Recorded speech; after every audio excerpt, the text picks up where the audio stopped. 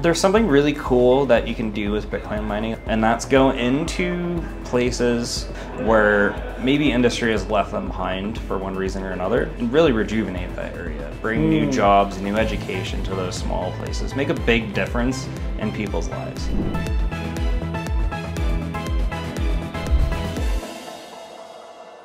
Hey folks, Flo here with Blockchain North, still at CBC's fourth trade mission here in beautiful Calgary. You can see the backdrop behind me, and that's why I'm wearing a cowboy hat. It is Stampede right now. I'm here with Mike Shidler of SustainHash. Mike, would you like to just give us your sort of 30 seconds introduction, who you are and what SustainHash does? Yeah, for sure. Yeah, so my name is Mike Shidler. I'm CEO of SustainHash Technologies, co-founder. My business partner's name is John. We started this company in 2021. Okay. But I've been mining since 2013. I started with Litecoin on a GPU rig that I built in my parents' basement, and have been kind of following it since then, and got into mining more professionally 2021 and repair in 2022, and things have been going well since then. Okay, so OG 2013. I mean, I don't know what the exact date is for an OG, but that pretty much qualifies it. It is interesting how in the Bitcoin mining space, there are quite a few folks who were kind of mining as a hobby, basically, and you know, way before because is it fair to say that Bitcoin mining has become way more corporate than it was before? Way more like heavy, like institutional, basically? I would say so. In the beginning, it was, I mean, a hobby is all there was, right? It was just a bunch of dudes playing with computers, right? And this funny internet money. But now it's evolved into something that I think large business, institutional, and now governments even recognize as a real asset. It has real value in many different ways. It can be used for many different things. So I would say we're probably going towards a more corporate, institutionalized, big guys game in the future.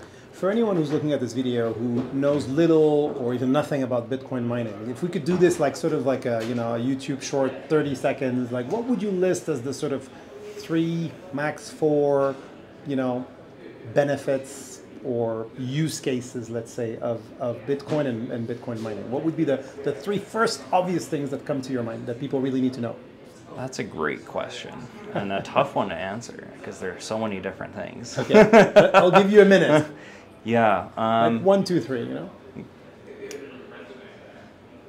I would say number 1, the largest use case I see for Bitcoin is just the capacity it has for fast international large-scale transactions to take place. If you've ever done a transaction in Bitcoin with somebody who's in a completely different country, different geographical area in the world, and you'll have realized that there's this really cool ability to send somebody money in a completely different banking system, completely different area, and they have it in an hour. Or less. Or less, I was going to say. In some cases, seconds, right? Really depends on what you're using. But I think just that alone is huge. Yeah. Now, getting into the more technical, I guess, industrial applications, you have Bitcoin mining as a great use for power grids. In Alberta, we're talking about using it, and we do use it for methane emission reductions in the oil and gas field. That is really helpful because instead of just burning or releasing methane into the air, we can at least take that, put it through a controlled, regulated emissions process, and really turn that into something useful. Generate value. Yeah, generate value. Yeah, cool. And what would be a third use cases then? So the first one was transactional, the second one was more industrial, you know, using emissions or waste energy and turning it into value. Is there a third one that, you know, is very top of mind for you, that is important? There's something really cool that you can do with Bitcoin mining, and I think it does particularly well, and that's go into places of, say, the United States, Canada, other areas of the world. We're seeing this in South America now as well, where maybe industry has left them behind for one reason or another, and you can go into a town or a small area and really rejuvenate that area, bring new jobs, new education to those small places, make a big difference in people's lives. I love that part about it. That's my favorite part. I can tell. That's the passion. It's fun. It's fun. It really is fun being a big change in some people's lives. That's a great segue for a question I sort of was trying to formulate, but you've helped me there. So I know, for instance, in Quebec, where I live, that a lot of companies and organizations are trying to advocate, to try to lift that moratorium. And, yes. Yeah. And there are villages or towns, usually a little remote, like most of Canada has remote areas. Hard to not be. Yeah, that would probably want or benefit from maybe the jobs, maybe the like the emissions aspect, the economic activity overall, the dollars, frankly, that Bitcoin mining could bring. So you've successfully built a Bitcoin mining business here in Alberta. I know from talking to your colleague earlier that you guys are also expanding into Texas. But based on what you just said about how happy it makes you to, in other words, make other people happy with Bitcoin mining, what kind of journey is that? Because you must be sometimes, frankly, banging your head against the wall, like trying to convince. I mean, here in Alberta, you have the most progressive government and regulators in Canada, and maybe some in the world. But does it sometimes? I mean, could you explain a little bit of that, like what keeps you going, and how hard is it to convince those communities that it's in their interest? Yeah, I think there's an interview with Elon Musk where he says starting a business is like eating glass, and I say that's very apt. Eating glass. Yeah, it's tough sometimes. I mean, like you said, banging your head against the wall on some things that seem like they should be obvious or they should be just easy to do, and that isn't necessarily easy for us in this space to do. Like, for example, get a bank account or a line of credit or something like that, right? I just interviewed the rep from ATB who's on the ATB venture side, so it's a little different, but we do know that ATB is a friendly bank to work with. They are, and we've had some conversations with them, very productive, and I'm hoping to work with them soon. But. So since you've been in the industry since 2013, mining since 2019, I think? 2013, and then since 2021. Since 2021. More professionally, so quite more recently. But you've been on this journey for a long time. Do you somehow feel vindicated now that Bitcoin is more accepted than it's ever been? And do you feel like we've seen a turning point in recent months with of course the ETFs in January, Trump, like him or hate him, but saying I'm the Bitcoin president. I think he's actually going to be at a Bitcoin conference in a few weeks. I just saw that pass by in the news. But there's clearly a change in narrative. I mean, do you feel like, is it like I told you so, or is it more like I'm so glad you finally see what I see? Vindicated, maybe a little bit. Just a little bit. Okay. I appreciate you being honest about that. But more so, it's just a feeling of finally people are getting it, right? Finally something is happening at a large scale to turn this into an industry that can function in the normal world, I guess you could say, in the real world. It's accepted by people now. I think the adoption rates are increasing rapidly, like you said, Donald Trump saying, I'm the Bitcoin president. That's huge. That's unheard of. Yeah, and it forces the opposing party, of course, to sort of react and also engage, right? Yeah, one of the most influential countries, if not the most influential country in the world, having a prime political candidate say, hey, this is what I stand by. That's huge for Bitcoin. Yeah. That's never happened before. So we're in a really, kind of like you asked, and a really interesting turning point for Bitcoin as a thing.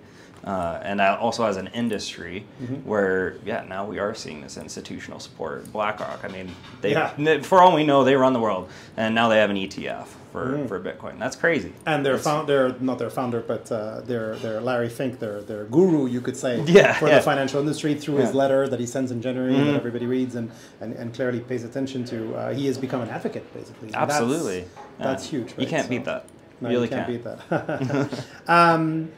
Why do you think it's so hard for people to see the light with Bitcoin? I mean, we could discuss this for a half an hour, just that. But if you were to synthesize that again in a minute or two, like what do you think is the crux of the problem at the end of the day? It's an excellent question. I think it's a fairly novel concept. Decentralization is not something that people are used to. 15 years in, though.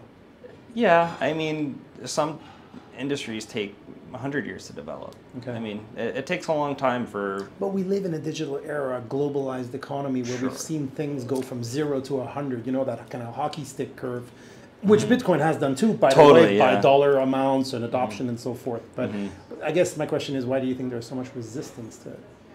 I think it scares some people. I think it scares in really shakes up the, I guess, institutions we have now as far as centralized banking and centralized control of just society at large works.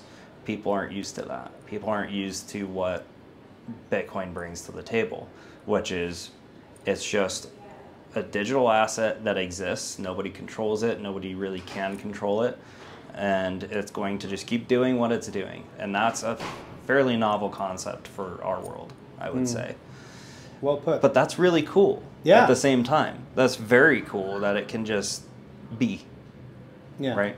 Yeah, and my hope is that, you know, we can be very hard on governments, regulators, banks, whoever we want, but at the end of the day, all of these things are run by people. Yes. And once people individually start saying, that's really cool, then I'm hoping that, you know, the ball just starts rolling, you know, and becomes unstoppable. But, Exactly. And one more note on that, I think yeah.